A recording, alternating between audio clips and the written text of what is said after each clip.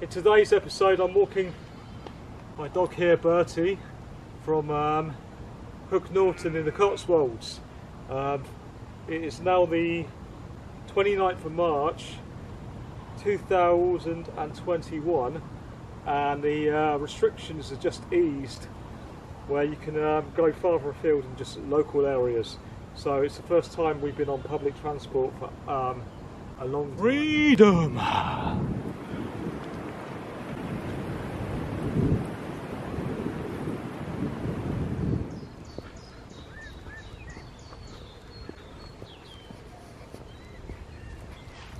So, today is the 29th of March 2021.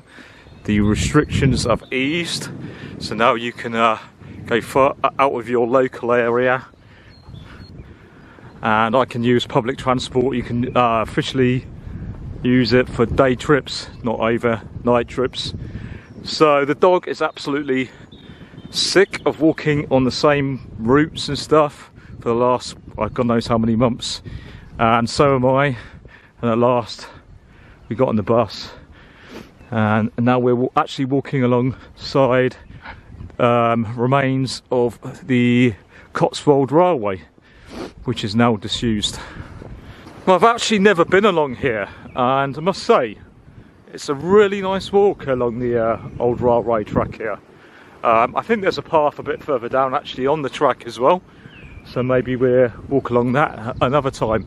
I think we'll definitely be back up here again. So we actually got a bus to Hook Norton in the Cotswolds.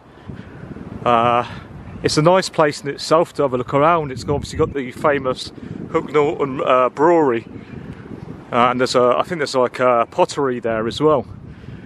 Yeah, actually I was thinking we're so lucky to live in the Cotswolds. It's not a national park, it's an area of outstanding national beauty, but it would not surprise me if at any point it becomes a national park. Lots of people come from all over the world to see its famous style of villages. I mean, I think the villages in the Cotswolds are some of the best villages in the whole of Britain from what I've seen. Don't drink that, please. Sewage treatment plant nearby. I don't think it's a good idea him drinking it. Don't know what this is here, whether it's an abandoned farm or one they're doing up. It's hard to tell sometimes. Tell you what, it is beautiful along here. It's funny, like they're not incredibly big hills, but when you've been away from the hills for so long, like the smallest hills just seem so impressive. Wow, I can't tell you how good it is to be walking somewhere different for a change. Really good. We're going nuts walking the same routes all the time, and it's so good to be able to use public transport again. So annoying not being able to get on public transport before, to go a little further afield rather than the same bloody walks all the time. As I said before, the dog was just getting really bored of it. It's good for their mental health as well as human mental health to, you know, have a variation of walks rather than the same locations all the time. I mean, it's making all the difference today. Like I've never even walked down here before ever. I don't think. I can't remember coming down here. So you can see all the sheep's wool where the sheep have been brushing against the branches there on the end of the field. But don't worry, there's no sheep in this field. They're in the other field. They're fenced off. The dog can't get to them. Of course, if we do go in the fields with livestock or wildlife, I put him on the lead. Now I've got him on the lead because we're going through a field that's got a few sheep in, and it's quite difficult to film because he loves pulling on the lead. We're just going uphill now to the next village, and then it's another bit of I've been to this village before coming up. Right, we got to go through this church and then it's cross country again. I'm guessing it's this way. I have to have the dog on the lead going through here, of course. But as soon as we get in the field, as long as there's no livestock, I can let him off. Okay, just had to get under these bloody electric fences. there was an option to open it, but as it's raining a little bit, I find that the electric current travels through the rain, the wetness on the handle, and gives you an electric shock, so you can't even touch the plastic, because you get a shock off that as well. Such a limbo under these under this electric fence. The dog was all right. Oh, I'm gonna have to put him on the lead now because there's sheep. Also trying to get my dogs to get used to public transport again, because it's been so long since we've been on public transport. Our bus ride, he managed not to bark. He was getting a little bit agitated. He has a lot of energy. Had to give him some treats because he was about to hoot. But yeah, I managed to stop him from hooting. And yeah, I think I've got a toy, one of his favourite toys with him, like a ball and a string. I think that'd keep him quiet if he started hooting when I go to Lake District, because I plan on going to Lake District as well with a friend this year and taking the dogs for 10 days. So I think he'd really enjoy that. Good boy. Wait for me. Wow, this is really cool. I've never ever been along here. Keep going. Oh, this is awesome. They've got boardwalk and everything. It's like, come on. Beautiful.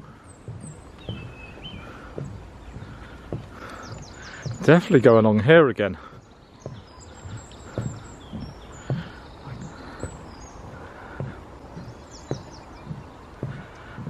Looks like the bridge has not been renewed for a while. Oh, this is a sighting. We got a woodland walk going up a kind of like cleft with a small stream running alongside, I think. And at the end of this, before we come to a road, I believe there is a quarry.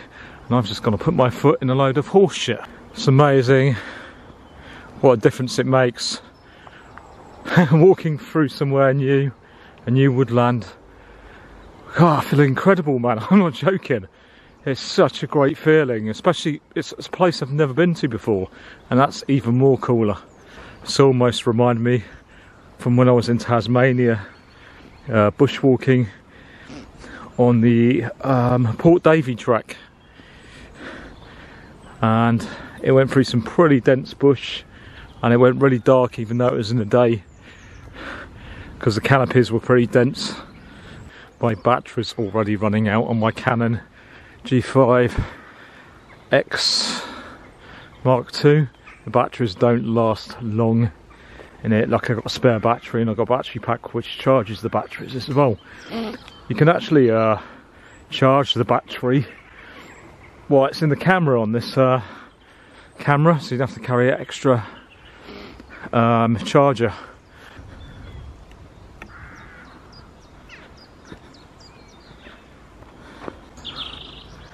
Surprised there's not more people walking around here actually. Might be because it's muddy.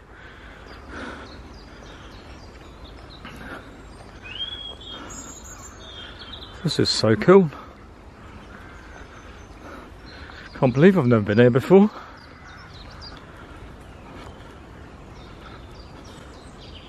Come on. This way, Berts, please. Okay, near the road, we're getting closer. Quarry must be near here then. Disused quarry. Better put him on the lead now. Berts, come here, lead time, mate. Enjoying that, Berts? Nice refreshing water after this long walk. I think it's okay, it looks fairly clean. Hopefully. Come on, don't drink too much of it just in case. Come on, Berts. Good boy. The branch is dead.